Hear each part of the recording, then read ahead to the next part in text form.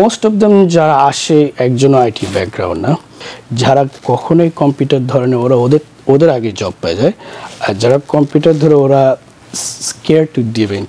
প্রসেসটা আপনার বুঝতে হবে অ্যাট দি এন্ড আপনি যখন ফিল্ডে একবার ঢুকে গেছেন আপনার লাইফটা সেট forever 6 month আপনার একটা টাইম লাগবে, কারণ এটা একটা আইটি জব, 1-2 মাসে it's not possible. Low is 70,000 salary plus full compensation.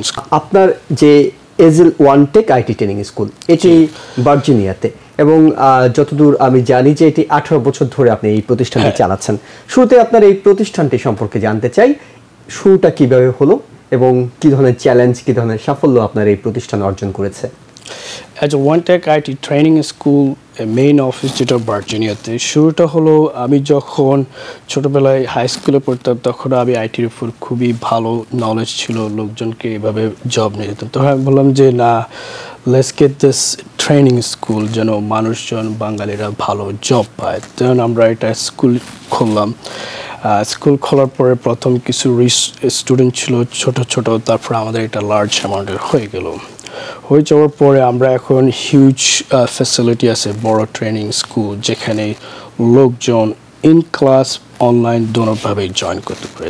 এরপরে আমরা পোর্টাল খুললাম, যেমন লাইব্রেরির মতো, যে প্রত্যেকটা ক্লাসে নিজস্ব পোর্টাল আছে, অ্যাক্সেস আছে, স্টুডেন্টের ম্যাটেরিয়াল আছে, যেন ওরা নিজেরাই ইভেন স্কুল ক্লোজ থাকলেও রাত যে কোনো সময় লগ ইন করে ম্যাটেরিয়াল পড়তে পারে, ভিডিও ওয়াচ করতে পারে।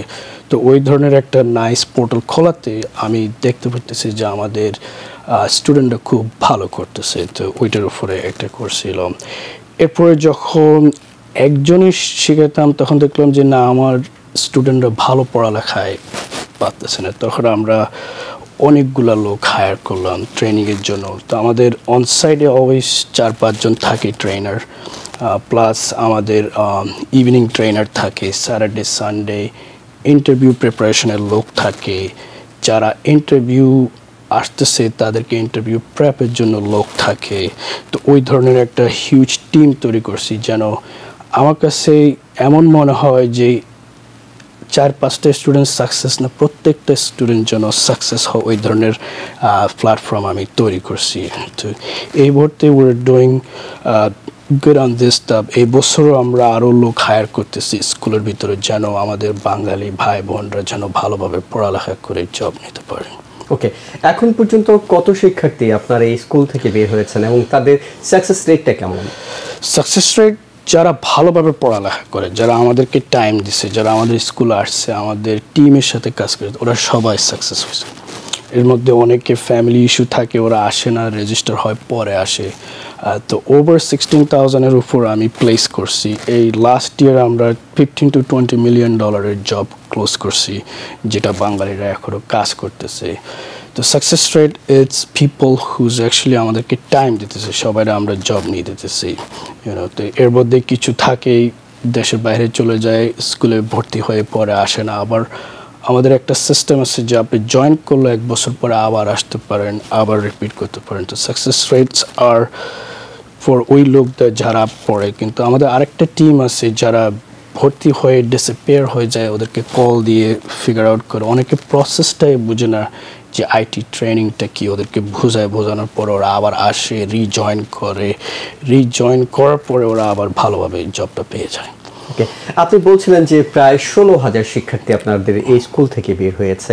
এই যে 16,000 শিক্ষার্থী, আমরা যদি আরেকটু জানতে চাই, সেটা হলো যে তাদের মধ্যে আইটি ব্যাকগ্রাউন্ড থেকে কারা এসেছিলেন এবং কত পার্সেন্ট আছে যারা হয়তো আইটি ব্যাকগ্রাউন্ডের নয়, আপনাদের এখানে এসে অন্য সাবজেক্ট থেকে, অন্য কোর্স থেকে আপনাদের এখানে এসে শেষ পর্যন্ত একজন আইটি ক্যারিয়ারিস্ট হিসাবে বের হয়েছেন?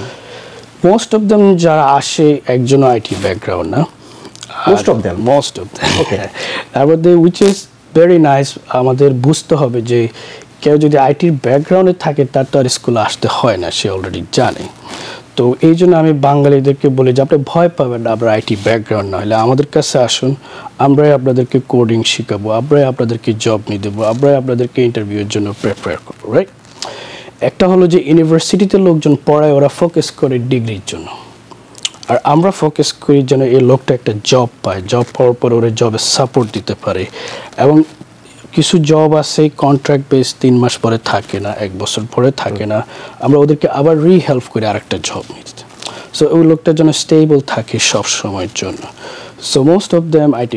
আবার ইউনিভার্সিটিরও অনেক ছেলেরা আছে ভালো ইংলিশ জানে, ওদের প্যারেন্টসরা আসি আমাদেরকে দিয়ে যায়, বাট ওদের মধ্যে একটা রং কনসেপ্ট থাকে ওদের প্যারেন্টসের যে আমার ছেলে ভালো ইংলিশ জানে ওর জন্য ইজিলি জব হয়ে যাবে, উইচ ইজ অ্যাকচুয়ালি আমি মনে করি এত না। ইংলিশ জানলে আপনি জব পাবেন না আইটির, ইটস মোর টেকনিক্যাল। তো আমাদের মধ্যে যারা কখনোই কম্পিউটার ধরে না ওরা ওদের আগে জব পায় যায়, আর যারা কম্পিউটার ধরে ওরা scared to give interview. তো এটা তো দুটো বিষয় তো গুরুত্বপূর্ণ নিশ্চয়ই, আইটির ক্ষেত্রে ইংলিশ জানাটাও তো গুরুত্বপূর্ণ, রাইট? হ্যাঁ। তো আমরা তো ইংলিশও শিখাই যারা না জানে, এই জন্য আমাদের ইন্টারভিউ প্রেপ ক্লাস আছে, which is mock up interview. আমরা ওদেরকে অ্যানালাইজ করি ক্লাসে নেওয়ার আগে, যদি দেখি ওদের ইংলিশ ভালো না ওইভাবে প্রিপেয়ার করি। ইংলিশ ইমপ্রুভ হওয়ার পরে আমাদের যে মক আপ ট্রেনার আছে ওনারা টিক মার্ক দেয়, okay your good to go now job, otherwise তুমি যেও না, তুমি এটা আবার পড়ো। তো কিছু লোক আছে ধরেন ওরা 1 বছর পরও জব পায়, আচ্ছা, কিছু আছে আপনার 1 দিনের ভিতরে জব পায়, ওকে। হ্যাঁ, কিন্তু আপনার মার্কেটে যাওয়ার পরে 1 ইন্টারভিউতে জব পায়। বাট প্রসেসটা আপনার বুঝতে হবে, অ্যাট দি এন্ড আপনি যখন ফিল্ডে একবার ঢুকে গেছেন আপনার লাইফটা সেট forever, আপনি অলওয়েজ ভালো একটা জব পাইতেছেন। তবে এই প্রসেসে ঢোকা থেকে শুরু করে জব পাওয়া পর্যন্ত আপনাদের প্রক্রিয়াগুলো কি হয়? আপনারা কি একটা ধাপেই একজনকে ট্রেনিংও করান, জবের ব্যবস্থা করান, নাকি আলাদা আলাদা ধাপে এগুলো করেন? আমার যে ইনস্টিটিউশনটা আমি এটা পুরো একটা টিম বানাইছি। ফার্স্ট হলো ট্রেনিং টিম। ওরা যখন ফার্স্ট আসে আমরা ওদেরকে বলি যে তোমরা জব নিয়ে চিন্তা করো না, ফার্স্ট লার্ন। সো আমরা ফ্রেন্ডলি হ্যান্ডস অন শেখাই, রিয়েল প্রজেক্ট শেখাই যেটা রিয়েল কাজে ইউজ করা হয়, আইটি টার্মগুলো ওদেরকে ভালো করে শেখায়, ল্যাব দিয়ে আমাদের নিজস্ব ওয়েবসাইট আছে যেগুলো ওরা প্র্যাকটিস করে, ঠিক আছে? এটা হলো একটা প্রসেস। এরপরে যখন ক্লাস শেষ হয় তখন ওদেরকেই ইন্টারভিউ টিমের কাছে দেওয়া হয়, ওরা ওদেরকে পুরো ইন্টারভিউর জন্য প্রিপেয়ার করা হয়। দেন রেজুমি প্রিপারেশন টিম, তারপর আমাদের মার্কেটিং জব প্লেসমেন্টের আলাদা টিম আছে ওদের কাছে দেওয়া হয়, ওরা ওদেরকে এভরিডে ওদের পিছনে লেগে থাকে জব পাওয়া। কারণ finding job it's another full time job, it's not easy, কারণ these are high pay job, low pay job না, বুঝছেন? তো ওই ক্ষেত্রে আমি ফুল নাইস টিম সেট করছি। তো পুরো প্রসেসটা এইভাবে সেট করা আছে। তার মধ্যে অনেকে ইন্টারভিউতে যে ভয় পায়, অনেকে ইন্টারভিউতে যে ল্যাপটপ বন্ধ করে দেয়, সো ওদেরকে আবার নিয়ে আসি প্রেপ করে আবার করে জব নেই। অনেকে আপনি দেখবেন আমাদের স্টুডেন্ট 8-9টা অফার লেটার পায়, আবার অনেকেই 8-9টা ইন্টারভিউ দিয়ে অফার লেটার পায় না। হ্যাঁ, তখন 9টা 14টার পরে সে আবার জব পেয়ে যায়। তো goal is two at the end তার জব নিয়ে দেওয়া হয়, এটা হলো যে আমাদের প্রসেস। কারণ এই ক্ষেত্রে আমরা খুবই ভালো জব নিয়ে দেওয়ার তো এই জায়গায় আমরা একটু ভালো করতেছি। তাহলে পুরো প্রসেসটা আপনি বলছিলেন, কিন্তু এই প্রসেসের সময়টা আমি জানতে চাই। অর্থাৎ কেউ একজন আপনাদের এখানে স্টুডেন্ট হিসেবে আজকে দিনে তিনি ভর্তি হলেন, তারপর তিনি ট্রেনিং দিলেন, তারপর ট্রেনিং নেওয়া শেষে তাকে আপনারা ইন্টারভিউর জন্য প্রিপেয়ার করলেন, তারপর তিনি ইন্টারভিউ দিলেন, তারপর তিনি জব পেলেন। সাধারণত পুরো সময়টা কতটুকু? আপনার এখানে 6 মাস। জব পাওয়ার পরও আমরা জব করার সাপোর্টটা হচ্ছে, যেটা অন্য জায়গায় হইতেছে না। তো আমরা ওদেরকে বলি ফার্স্ট 2 উইক আপনি আমাদের লোকদের সাথে টাচ থাকবেন, ওরা ওদেরকে দেখায় দেয়। কারণ ইমেল লেখাও একটা ডিফিকাল্ট, নিউ টার্মস ইমেল আসে, তো ওগুলো সব আমার টিম হেল্প করে। আমরা 2 উইক সাপোর্ট দিই, 2 উইকের পরে আমরা একটা ফি চার্জ করি যতদিন ওর সাপোর্ট লাগে কাজে। তো এই জন্য আমাদের লোকজন সহজে ফায়ার হয় না, কারণ ওই সাপোর্ট ব্যাকটা আছে। 6 মান্থ আপনার একটা টাইম লাগবে, কারণ এটা একটা আইটি জব। 1-2 মাসে ইটস নট পসিবল কারোর জন্য, কারণ অন্যদের নিজস্ব পার্সোনাল লাইফে কাজ করতে হয়, বিল পে করতে হয়। তো এই জন্য আমরা একটা অনলাইন পোর্টাল বানাইছি। আমাদের এভরিডে ভিডিওগুলা 14 to 15,000 স্টুডেন্ট ওয়াচ করতেছে পার hours. So we have that platform ডেভেলপেড। তারপর আমাদের যে ইন্টারভিউ সেশনটা হচ্ছে মক আপ, আমরা খুব নাইসলি করি যে এক্স্যাক্ট সেম কোয়েশ্চেন সে যখন ইন্টারভিউতে যাবে ওই কোয়েশ্চেনটা ওরা পায়, তখন তাদের একটু কনফিডেন্স আরও ভালো থাকে। আগে কি হয়তো অনসাইটে যে ইন্টারভিউ হতো, এখন সব ভিডিওতে হয় যে ইন্টারভিউ। আবার we going back to on-site interview, no more video interview. আগে রিমোট জব আসে, এখন রিমোট জবটা চলে যেতেছে, এখন সবাই অন-সাইটে যেয়ে কাজ করতে হবে। তো আমরা ওইভাবে প্রিপেয়ার করি যে এই লোকটা যেন কাজে গেলে ভয় না পায়। অর্থাৎ শুধুমাত্র চাকরি পাওয়ার জন্য যে উপযুক্ত করে দিচ্ছেন আপনারা বিষয়টি তাই নয়, চাকরি পাওয়ার পরও তার যে ধরনের সাপোর্ট দরকার আপনাদের শিক্ষার্থীদের সেটি আপনারা দিয়ে থাকছেন। খুব ভালো কথা। সেক্ষেত্রে আমরা যদি একটু ভিন্ন পার্সপেক্টিভে যাই, সেটি হলো যে এখনকার বাজারে আইটি জবের চাহিদাটা কেমন এবং তারা কি ধরনের স্যালারি পাচ্ছেন আসলে যারা আপনাদের এখান থেকে পাশ করে বের হচ্ছেন?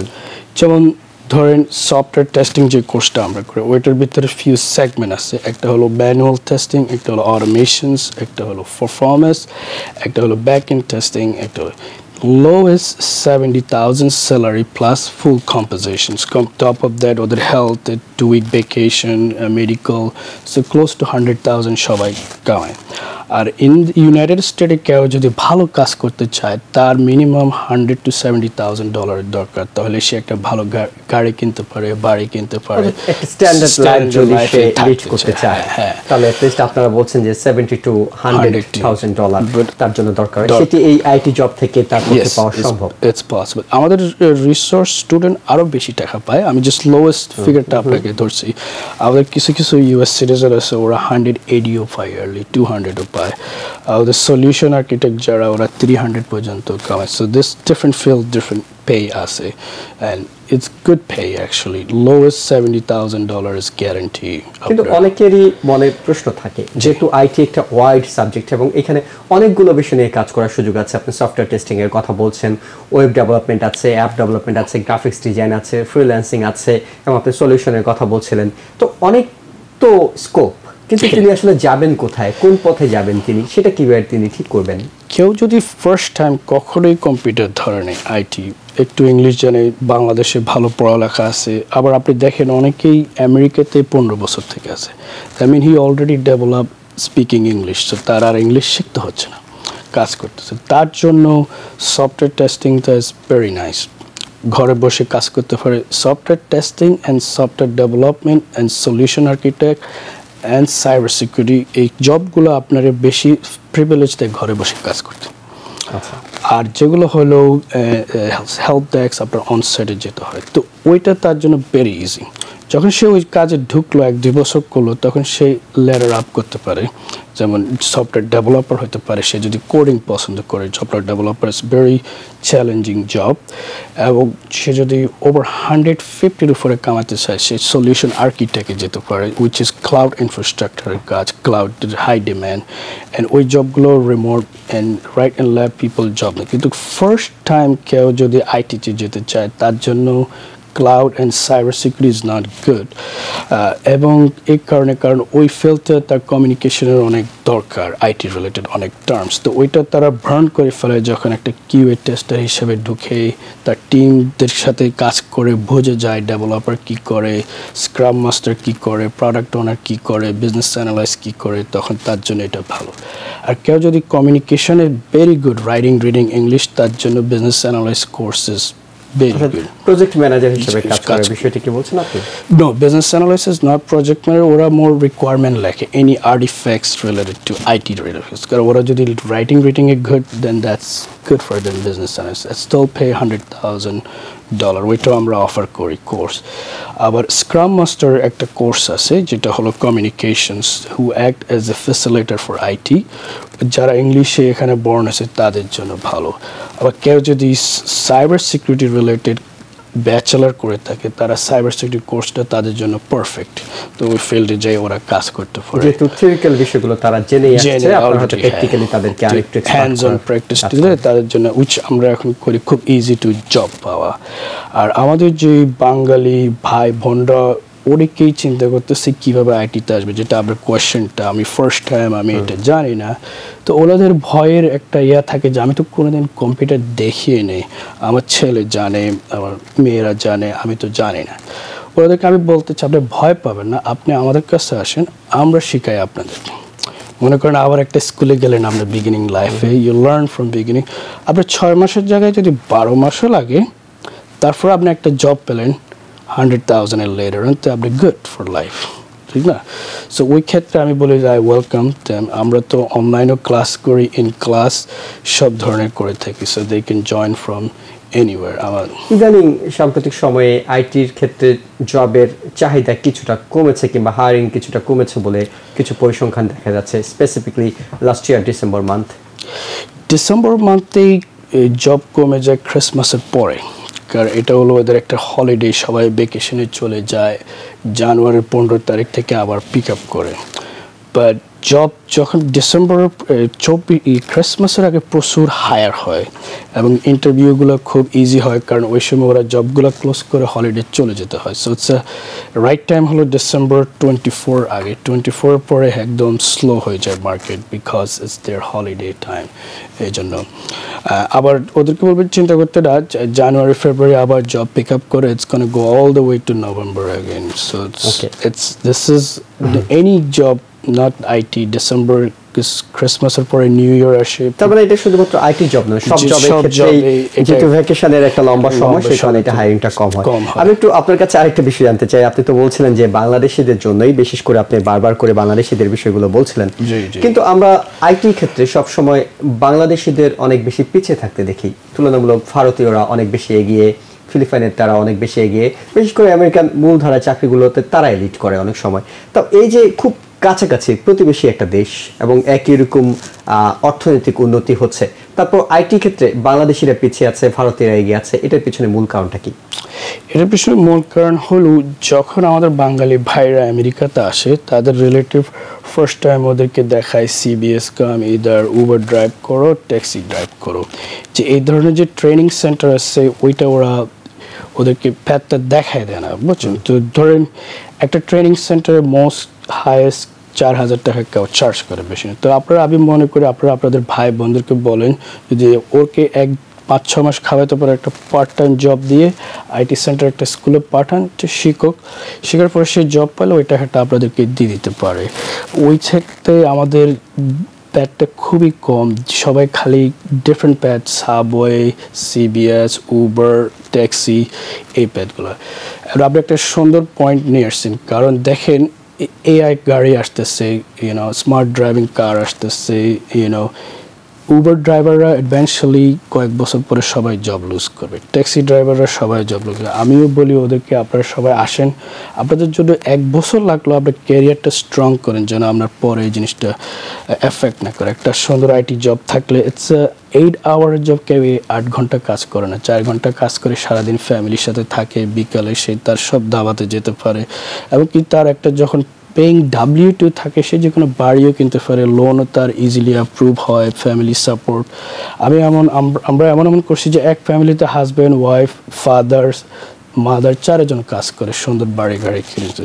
তো আমি চাই প্রত্যেকটা ফ্যামিলি এভাবে ডেভেলপ হবে। আমাদের বাংলাদেশি ওরা ছোটোখাটো কাজ থেকে আস্তে আস্তে এক্সিট করে, একসাথে তো পারবে না, ওদের বিল পে করতে হয়। ওরা ইভিনিং ক্লাসে জয়েন করুক, অনলাইন ক্লাসে জয়েন করুক, ট্রাই করুক, 1 বছর লাগলে শিখুক। এই অর্থাৎ অন্য কাজ করেও একটু লম্বা সময় নিয়ে হলো, যাতে তাদের ক্যারিয়ারটা চেঞ্জ করে নেয়। আমাদের ফেসবুকে 2টো প্রশ্ন এসেছে, মূলত একটি হলো শিবলু আহমেদ, তিনি মিশিগান থেকে, তিনি বলছেন যে তার 2011 সালের কথা বলছিল, তখনকার কথা মনে পড়ছে, এবং আপনাদের এখন যে 16,000 স্টুডেন্ট হয়ে গেছে এই সময়টাতে, তিনি সেটাকে সাধুবাদ জানিয়েছেন। বুশরা হাসান একজন, তিনি বলছেন যে আমি নিউ ইয়র্কে থাকি, আমি অ্যাডমিশন নেব কিভাবে, ক্লাস কি অনলাইনে হবে নাকি ইন পার্সন ক্লাস হবে, আমার আইটি ব্যাকগ্রাউন্ড নাই, বাট আমি ইংলিশে অনেক ভালো। হ্যাঁ, তো উনি আমাদের অ্যাজাল ওয়ান টেক ওয়েবসাইটে যেতে পারে, ক্লাস উনি অনলাইনে করতে পারে, ইন ক্লাসে করতে পারে। যেহেতু উনি নিউ ইয়র্কে থাকে, আই সাজেস্ট অনলাইনে করতে। তো she can join online, it's much better ওনার জন্য। এবং এতক্ষণ তো আপনি বলছিলেন যে আইটি ব্যাকগ্রাউন্ড না থাকলেও ইংলিশে ভালো হলে, আমরা একটু ভালো ফিল করি যে একটা লোকের আইটি ব্যাকগ্রাউন্ড না থাকলে, তাহলে আমরা তাকে জিরো থেকে শেখাতে পারি, যে আমাদের যে টিমগুলো আছে, বুঝছেন, এবং ওরা আর একটু ভালো করে। আমি দেখলাম যারা যখন একদম জিরো ব্যাকগ্রাউন্ড থেকে, এটা আমাদের অনেক স্টুডেন্ট সবাই যেমন আসি বলে আমি জীবনেও কম্পিউটার ইউজ করিনি, উইচ ইজ আমরাও ছোটবেলায় ইউজ করিনি। It's a first time everybody take the laptop, zero থেকে হিরো করে যাচ্ছেন, এবং আপনাদের অভিনন্দন জানাচ্ছি। ডক্টর জাহিদ হোসেন, কারণ 16,000 স্টুডেন্ট আপনাদের বের হয়েছে এবং এটি নিঃসন্দেহে আমাদের সামাজিক বিনির্মাণে, বিশেষ করে কমিউনিটি বিনির্মাণেও আপনারা ভূমিকা রাখছেন এবং আপনাদের আগামী দিনগুলোর জন্য আপনাদের জন্য অভিনন্দন জানাই। নিউ ইয়র্ক থেকে সম্প্রচারিত TVN 24 টেলিভিশন বিশ্বজুড়ে বাঙালির কণ্ঠস্বর।